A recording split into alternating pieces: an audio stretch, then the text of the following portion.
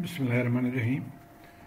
আজকের এই ভিডিওতে আমরা low pass RC filter design করব।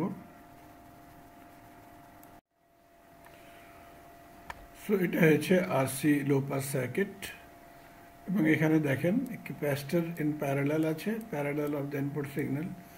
অ্যান্ড আমরা জানি হাই ফ্রিকোয়েন্সি যে capacitor behaves like a short circuit and low frequency it behaves like an open circuit. So high ফ্রিকোয়েন্সিতে কী হবে, এটা যখন শর্ট হয়ে যাবে তখন ইনপুট সিগন্যাল এখান থেকে বাইপাস ব্যাক আসবে, আগে যাবে না।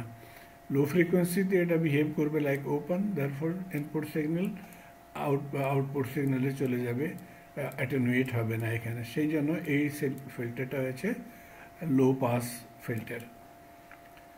ইট blocks high ফ্রিকোয়েন্সিজ and passes low frequency.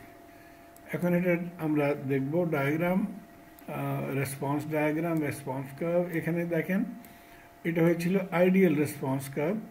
At certain frequency এটা সিগন্যালটাকে পাস করবে অথবা সিগন্যালটাকে মাল্টিপ্লাই করবে বাই 1, কিন্তু তারপরে এটা মাল্টিপ্লাই করে দেবে সিগন্যালটাকে বাই 0।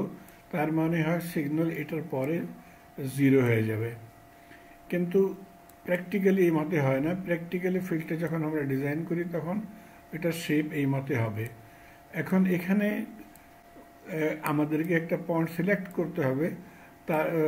তার প্রথমে আমরা বলতে পারি সিগন্যালটা পাস করছে এবং তারপরে আমরা বলবো সিগন্যালটা অ্যাটেনুয়েট হয়েছে। সো এই ফ্রিকোয়েন্সিটাকে বলা হয় ক্রিটিক্যাল ফ্রিকোয়েন্সি অথবা কাট অফ ফ্রিকোয়েন্সি, এবং এটা হচ্ছে যখন আউটপুট সিগন্যাল রিডিউস হয়ে যাবে two 0.707 of the original value. So critical frequency is the frequency for which the ratio of output to input voltage is approximately 0.707.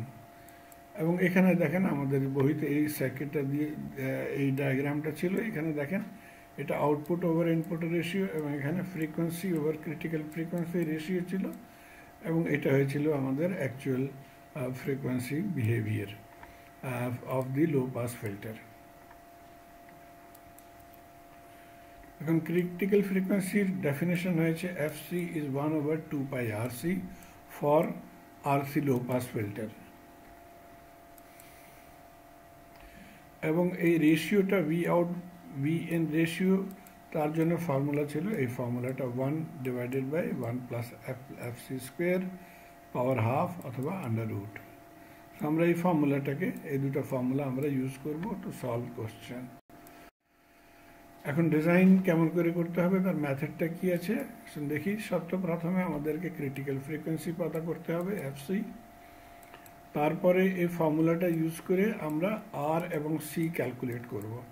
তার প্রসিজার কি হবে, প্রথমে আমরা ক্যাপাসিটর সিলেক্ট করব within this range, এবং এই ছিল স্ট্যান্ডার্ড ভ্যালু অফ ক্যাপাসিটর। এখান থেকে আমরা ভ্যালু সিলেক্ট করব, এবং ক্যাপাসিটর যখন সিলেক্ট করে নিই তারপরে এই ফর্মুলায় আমরা পুট করে রেজিস্টার ক্যালকুলেট করব, এবং রেজিস্টার ফাইনাল ভ্যালু আমরা রেজিস্টারের ফ্রম স্ট্যান্ডার্ড টেবিল সিলেক্ট করব। একটা মনে রাখবেন, resistance value less than 1 kilohertz অথবা greater than 1 megahertz acceptable হয় না। ওকে, আসুন এখন আমরা এই এক্সাম্পলটা দেখি। A measurement signal has a frequency less than 1 kilohertz, but there is an unwanted noise at about 1 megahertz. আসুন ছবিতে দেখি। এটা হয়েছিল আমাদের অরিজিনাল সিগন্যাল এবং এটা ছিল noise at 1 megahertz.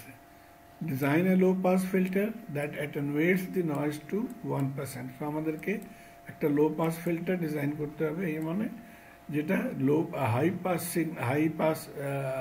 High frequency নয়েজটাকে অ্যাটেনুয়েট করে দিবে to a value 1% of the original value. তারপরে আমাদেরকে দেখতে হবে what is the effect of the measurement signal at it's maximum of 1 kilohertz. এটা মনে হয় যখন আমাদের অরিজিনাল সিগন্যাল 1 কিলোহার্টজ যে সিগন্যালটা আছে সেটা কত করে অ্যাটেনুয়েট হবে অথবা অ্যাটেনুয়েট হবে না, সেটা আমাদেরকে চেক করতে হবে। ওকে, যেমন আমরা বলছি এই ফর্মুলাটা আমরা ইউজ করব। We use this equation to determine the critical frequency which will give V out over V in equal to 1% অথবা 0.01, এটা কোশ্চেনে দিয়েছিল রিডিউস 1%। তো এটাকে আমরা রিডিউস করব বাই 1% এবং কোথায় অ্যাট 1 মেগাহার্টজ ফ্রিকোয়েন্সি। সো আমরা এই পয়েন্টে আমরা ক্যালকুলেট করছি এখন। ওকে, so V out V in 0.1 এবং এখানে আমরা ভ্যালু পুট করে দিয়েছি ফ্রিকোয়েন্সি 1 মেগাহার্টজ যে আমরা এখানে কাজ করছি, এবং আমরা আমাদেরকে ক্রিটিক্যাল ফ্রিকোয়েন্সি এখানে এই ফর্মুলা থেকে ক্যালকুলেট করব। সো ম্যানিপুলেটিং এবং ক্রিটিক্যাল ফ্রিকোয়েন্সি এখানে আমরা ক্যালকুলেট করে নিয়েছি 10 কিলোহার্টজ। সো এটা হয়েছিল আমাদের ক্রিটিক্যাল ফ্রিকোয়েন্সি, যেখানে ভ্যালু অ্যাটেনুয়েট হয়ে যাবে 0.707।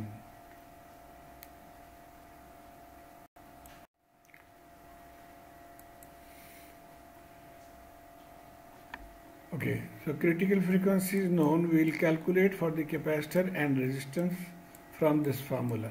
So আসুন সর্বপ্রথমে আমরা ক্যাপাসিটর সিলেক্ট করে নিই। মনে করেন select a standard capacitor from this list, এবং এখানে প্রথমে আমরা সিলেক্ট করে নিয়েছি ক্যাপাসিটর 0.47 মাইক্রোফ্যারাড। সো এই 0.47 মাইক্রোফ্যারাডটাকে আমরা অ্যাট র্যান্ডম সিলেক্ট করে নিয়েছি। এখান থেকে আমরা এই ফর্মুলা ইউজ করি, এটা হয়েছে আমাদের আর ফর্মুলা। সো আরটা এখন আমরা ক্যালকুলেট করব।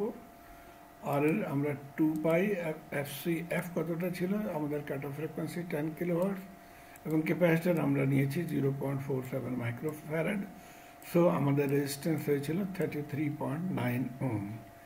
কিন্তু মনে রাখবেন আমরা একটা ওয়ার্নিং দিয়েছিলাম that it's value below 1 kilohertz or above 1 megahertz, try a different value of capacitor.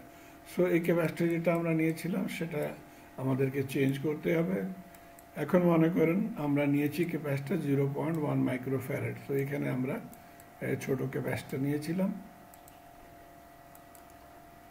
ওকে, এবং এই ফর্মুলায় সেম ফর্মুলা এখন পুট করে আমাদের রেজিস্ট্যান্স হয়েছিল 1591 অথবা 1.5 কিলো, 1.59 কিলো, এবং এটা কিন্তু স্ট্যান্ডার্ড ভ্যালু নাই। আমরা এখান থেকে স্ট্যান্ডার্ড ভ্যালু সিলেক্ট করে নিব, এবং এখানে যেই ভ্যালুগুলো আছে সেটাকে আমরা ডিভাইড বাই 10 করতে পারি, অথবা মাল্টিপ্লাই বাই 10, অথবা মাল্টিপ্লাই বাই 100, 1000। সো আমি এটাকে এখান থেকে আমরা বলতে পারি দ্যাট স্ট্যান্ডার্ড ভ্যালু ছিল 1.5 কিলো। সো ইনস্টেড অফ 1.59 আমরা নিয়ে নিব 1.5। আপনি 1.54 নিতে পারেন, আপনি 1.58 নিতে পারেন, আমরা এখানে 1.5 নিয়েছি। So the standard value of resistance is 1.5 kilo. এখন কি হবে, আমরা এই ভ্যালুটা ক্যালকুলেট করেছিলাম ফর দি ফ্রিকোয়েন্সি 10 কিলো, কিন্তু প্র্যাকটিক্যালি আমরা বলছি রেজিস্ট্যান্স আমরা 1.5 কিলো নেব। তখন কি হবে, আমাদের কাট অফ ফ্রিকোয়েন্সি চেঞ্জ হয়ে যাবে। সো কাট অফ ফ্রিকোয়েন্সি আমাদেরকে রিক্যালকুলেট করতে হবে, এবং এই ফর্মুলায় এখন এখানে আমরা পুট করে দিয়েছি রেজিস্ট্যান্স এবং capacitance. So new cut off frequency আর অ্যাকচুয়াল কাট অফ ফ্রিকোয়েন্সি হয়ে যাবে 10.6 কিলোহার্টজ।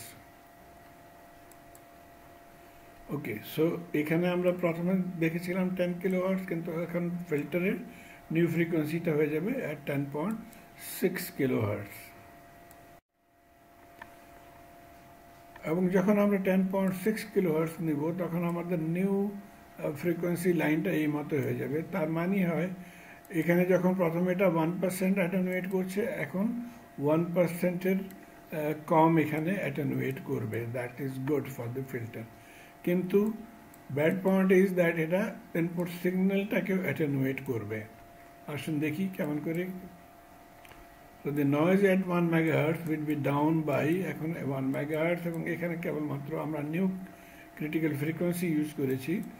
সো আমাদের আউটপুট ভ্যালু হবে 9.99 into 10 raised to the power 3 instead of 10 into 10 raised to the power 3. So এটা কম, কিন্তু অরিজিনাল ফ্রিকোয়েন্সিতে কি হবে? সো আমরা সেম ফর্মুলা, কিন্তু এখানে ফ্রিকোয়েন্সি এখন আমরা 1 কিলোহার্টজ, যেটা কি অরিজিনাল সিগন্যালের ফ্রিকোয়েন্সি ছিল, সেটা ইউজ করব।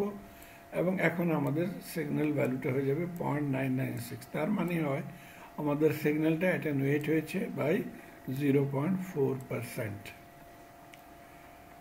এবং এটা ছিল ফর আরসি ফিল্টার, যে আমরা আপনি LC low pass filter design করার চেষ্টা করেন তখন আমাদেরকে এই ফর্মুলাটা ইউজ করতে হবে, যেখানে ওমেগা অ্যাকচুয়ালি 2 পাই এফসি।